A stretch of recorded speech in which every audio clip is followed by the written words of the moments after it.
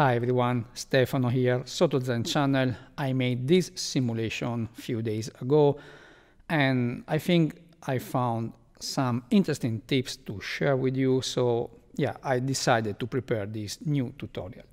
It's not really a step-by-step video. I sometimes probably go a little too fast for absolute beginners, but if you have some basic knowledge of Blender, I think you will follow it perfectly. So let's have a look at how I made this using rigid body simulation inside Blender. So the first stage is to build all the elements that will be involved into our simulation. Of course, we need a container, some sort of basic glass that we can easily model starting from a basic cylinder mesh. I shade it smooth, and under the normal menu I turn on this auto smooth option here. In edit mode then I deleted this top cap face and I added some loop cuts in order to increase its resolution. And then I use the solidify modifier to add some thickness to my object. Here I checked the even thickness option and also, why not, the height quality normals. Now, on a new collection, we need some marbles, and in my case, I appended these 4 that I used in one previous project of mine. And by the way, you can watch it here if you want. I will add the link in the description. Also, you can download all these 3D elements from my Patreon page, becoming a supporter of mine. Or, lastly, just add 4 UV spheres and you are ready to go as well. Now that we have our simulation object on our scene, we want to make this cylinder a passive rigid body. And under collision shape, we need to select mesh, because we want all the marbles to fall inside its shape. And because we want these 4 UV spheres to be free to move and interact between each other during this simulation, we want to choose for them active rigid bodies. These I appended were already active rigid bodies, but you have to assign this property to all of them, and you can leave all the other options as they are. Now, because we want our simulation to be epic, we need way more marbles inside here. And to do this, I just selected them, duplicated and rotate all of them around the Z-axis in order to add some randomness to their distribution inside the jar. Then I play this simulation and wait until they reach a rest position on the floor of the container object. What I want now is to use this result as a starting point for a new simulation. And to do this, I choose rigid body, apply transformation. I can now go back to the first frame with all these marbles in their new position. Are we satisfied? Of course not. We want more.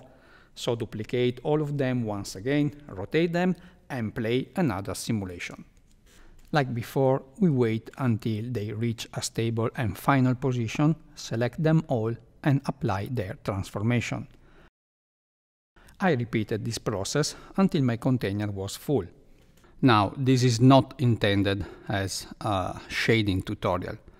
However, because you know that when dealing with glass, it's always going to be a hard time, especially if you are going to use Eevee as a render engine in Blender.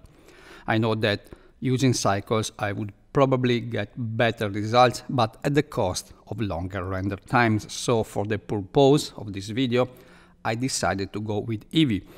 And I'm currently using the glass shader from cgcookie.com that works quite fine, avoiding me a lot of headaches trying to fake the glass behavior in Eevee. So in case you also want to try out this shader, I will provide you the link in the description below. Now we miss a floor plane, like a table, that we will use later as obstacle.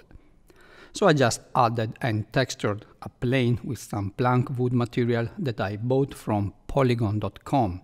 Also for this, I will provide a link in the description. Now that we finally have all the simulation elements in place, it's time to dive into probably one of the most important parts of this tutorial, we will use the Cell Fracture Free add-on in Blender to break this container object into several chunks.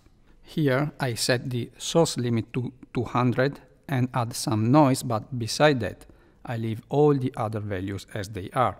We don't even need to set a second slot material here because we are using a glass material, so we don't need this.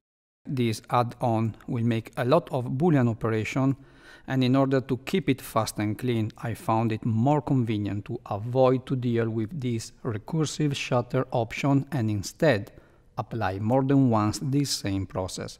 I will show you what I mean in a minute. After the add-on completed its work, we will get all these shutters overlapping the original object. The first thing to do is to create a new collection and move all these pieces into there. Now, this Boolean object that we have contains a lot of unnecessary vertices, and what I found is that selecting them all at once and entering edit mode, I can merge by distance all these garbage elements. See down here, almost 5,000 vertices removed. Now they are looking bad because this operation probably messed up all the normals orientation. But we can fix that checking this auto smooth option here under the normal menu, and in order to propagate this to all the other chunks, right click on this checkbox and choose copy to selected. This cleaning process, by the way, also makes possible to add upon these shutters another cell fracture operation that otherwise most of the time doesn't work at all. So as I mentioned before, now I select some of these bigger pieces and I reuse the add-on, setting the source limit to 10 or 20 this time. Now a quick tip in order to not mess up with all these objects after the cell fracture is complete. You have all the new shutters already selected for you. You want to enter edit mode now and merge by distance all the unnecessary points, and then back in object mode, just click once or twice upon one of the new chunks until you see the outline selection of the overlapping original mesh.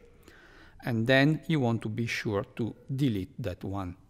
Now I speed up the video, but I'm just repeating this very same process for a few other big chunks in order to end up with a more irregular and nice result. This way will be probably a little bit longer, but you will end up with meshes that will work perfectly during your simulation later, and also you will have more artistic control over where you want or need more details in your fracture process.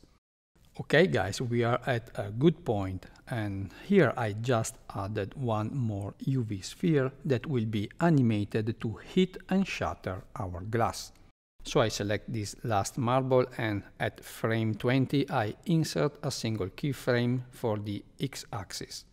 Few frames ahead I move the sphere very close to the glass object and added a new keyframe. And then I make this sphere an active rigid body, checking the animated option. Then animating this parameter, I can tell Blender that this sphere will switch between an animated object to a simulated one, inheriting the movement and direction from its previous animation. You can see here the behavior of our sphere is very interesting because it's moving on a straight line following its keyframe animation, and then it falls down, continuing its movement based on a rigid body simulation.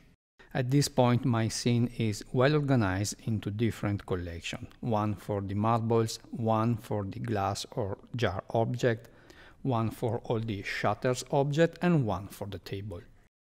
And now I select all the glass pieces, make them active rigid bodies, checking this deactivation option here, and copying these properties to all the others from the active object. Now if we play our simulation, you see that all the chunks stay in place because of the deactivation option, waiting for the sphere to touch them, and then they fall down. I want to improve this. In fact, I want the marble to be faster, so I reduced the frames needed to move between the 2 points in order to add velocity. And also I increased its mass value to 100. Looking better, we start to have something here, but I also want some of the chunks at the base of the glass to stay in place. To do this, I create a new collection named Passive Shutters, and with the circular selecting tool, I select all of these and move them into the new collection. Then I changed the rigid body type to passive, and then copied this property to all the others. And now it's time to unhide all our marbles. We need them to be active rigid bodies, of course. Unfortunately, in my case, I have to pay attention because the glass marble I made is actually an hierarchy. So I can't just select them all, otherwise all the child elements would become rigid bodies as well. So here I was forced to select all the others before and then pick all the glass marbles to make them rigid bodies. But if you have just UV sphere in your scene, you don't have to follow this part. Just select them all and make them active rigid bodies. If we now try to play our simulation, it will be very slow because, of course, many elements are involved now and interacting one with each other. But before we can bake this simulation, we want to animate the render and viewport visibility option for all these shutters objects. We need our original glass to be visible until the whole simulation starts. So let's unhide and select it and move to the right frame, the one before the bullet marble hits the glass. And under the visibility options, just set a keyframe for both viewport and render visibility. And the frame after that, we need the glass object to disappear, to be replaced by all the chunks. So let's uncheck both properties and set another keyframe. Let's hide all the marbles now. And now I want to select all the shuttered glass pieces, and both active and passive. And at the right frame, where they start to break apart, we want all of them to be visible. So let's insert keyframes for both properties like before. And now one frame backward, they all have to disappear, so uncheck them and set keyframes as well. Pay attention here because until now we actually animate only the active object. One solution to solve this is to press Ctrl and L and link the animation data to all the others. And you can see now they are switching visibility, giving the illusion of the breaking glass. And after a few tests, I found that increasing the rigid body world speed value to 1.6 gave me more realistic result. Maybe it's just me, but most of the time, simulations made at this default value of 1 seems to me a little bit in slow motion, so I tend to always increase this speed value a little bit. Almost finished. Just set the length of your scene, in my case 150 frames, and finally hit bake and wait. This was my result. I also animate a simple turnaround camera, set an HDRI image as environment map, add one sun lamp to add some shadow. Also, I changed the table wood texture, but this, you know, are all basic stuff, and I know you are able to do probably better than me. And this was my final result rendered in Eevee. I hope you guys enjoyed this video. If so, please leave a like, subscribe my channel, visit my other main YouTube channel, SottoZen, where I have a lot of 3D animation and VFX stuff. And finally, I have also a Patreon page. There you can find out all the benefits that comes applying to one of my tier. This scene, as many others, and 3D models associated to my tutorials will be available for you there. And as always, thanks so much for watching my video. Have a great day and see you soon here with another great tutorial. Ciao!